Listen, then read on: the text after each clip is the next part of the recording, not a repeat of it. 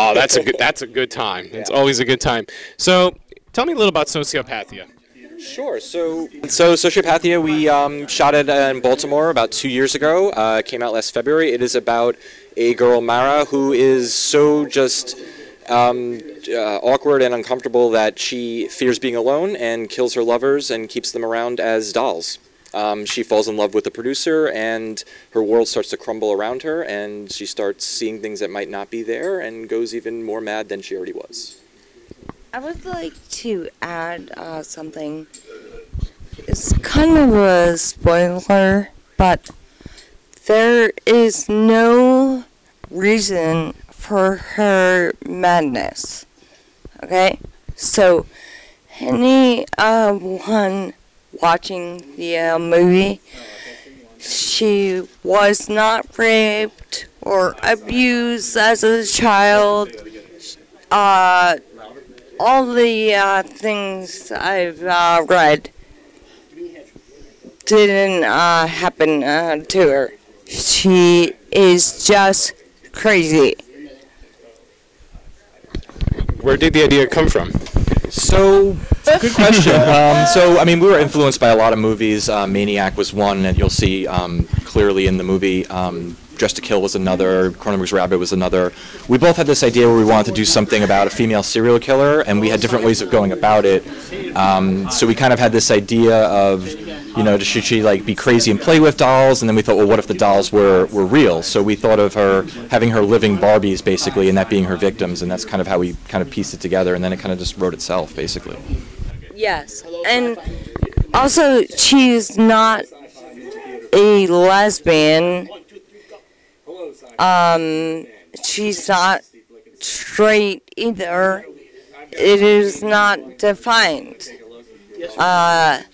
Obviously, she's small, and females are easier to kill, and she falls in love with another female, but we never wanted to, like, say she's this or that, like, as far as sexuality goes.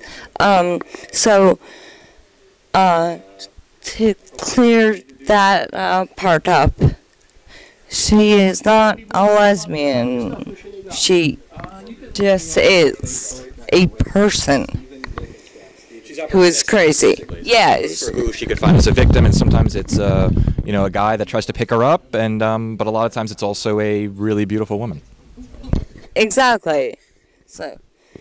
So, how long did it take to shoot the film? So we shot the film in 10 days straight, which was a crazy experience. We didn't want to give anybody a day off because we were scared if we did, they would never come back. And we didn't have a lot of money. We self-funded this movie, so we were pretty broke. So yeah, 10 days was all we had could afford, and we couldn't put people up. We shot in Baltimore, which is nowhere near where either one of us lives, so we had to put people up in hotels, and we didn't want people to stay an extra day and have to pay them, so 10 days straight, which I wouldn't recommend. I think it's important for people to know that we self-funded. No Kickstarter, Indiegogo, or producers backing us.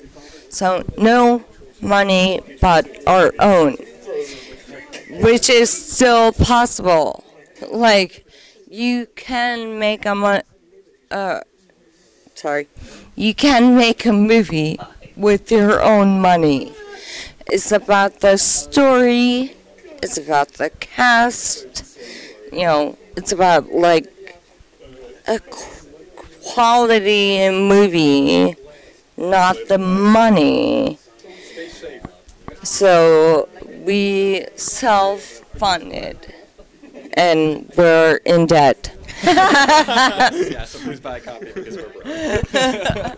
Well, I highly recommended it. I love the film. And how was it working with the cast? The cast was great. I mean, it was a lot of people I didn't know. It was a lot of people Ruby did know. Tammy we had never worked with before. She's the lead. We had just seen her in another movie and just really loved her in it. Asta, was amazing to work with, super professional. Another one, I watched Nukem, I was like, we should totally get her, and we reached out, and she loved the script.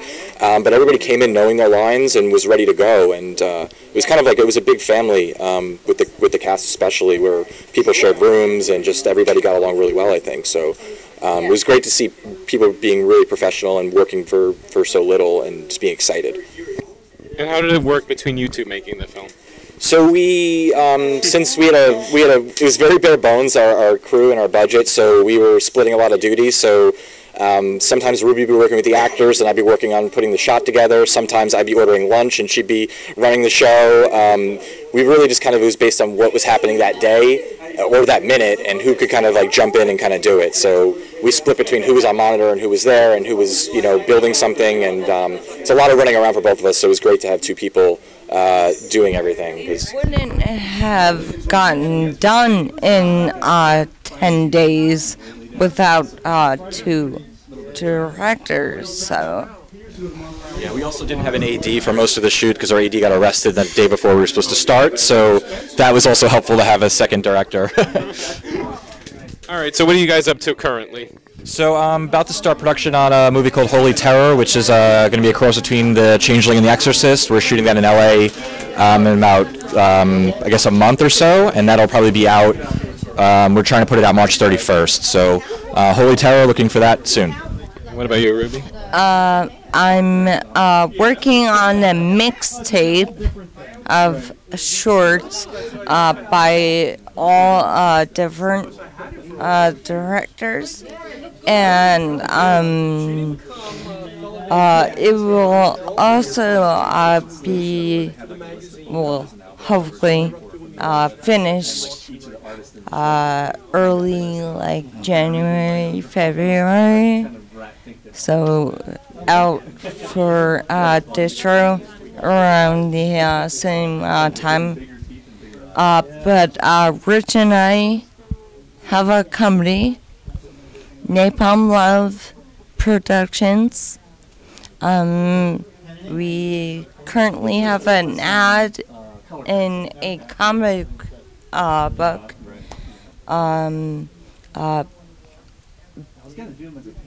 Burial Plots by Chris LaMartina and Jimmy George. And they are also directors, and they do everything.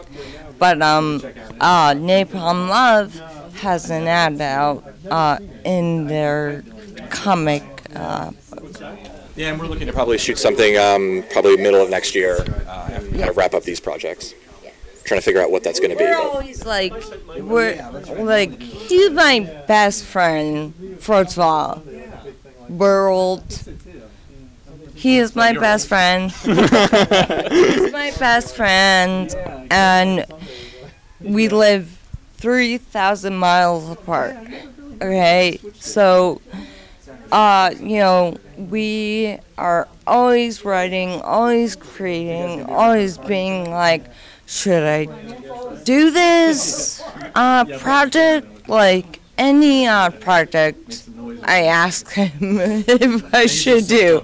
Yeah, that is true. But and he asks me for advice, which is like mind-blowing to me because he's so much more professional.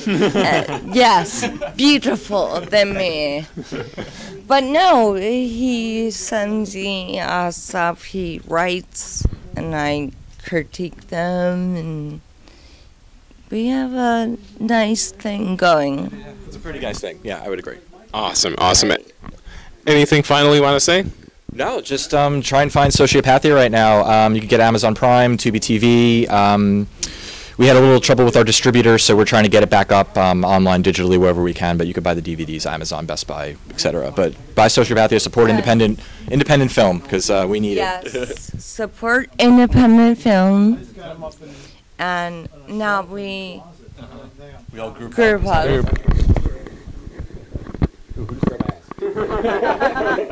Okay. Don't stop.